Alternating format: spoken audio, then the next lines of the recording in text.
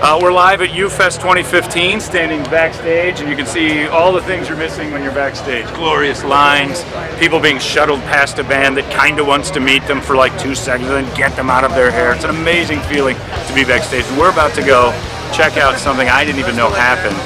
Legends Collision Center's friends of mine over there have taken the truck that kid ran into me back in March, totaled it. We're going to go take a look at it for the first time. I haven't seen it. Supposedly fixed an unfixable truck. Let's go see what Legends did to my car. Come on.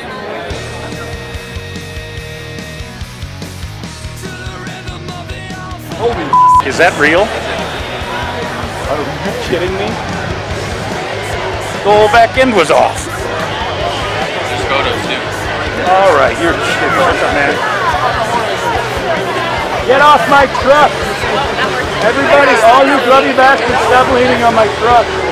Just kidding. Beautiful, right? You're kidding. This was, you can see, that was my wreck. I got hit right there. Blew the back end off. I haven't seen this yet.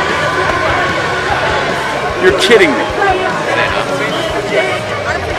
I didn't even know what to say. I didn't think you could do that. And I know John, because I saw that up, I didn't know he was actually going to do that.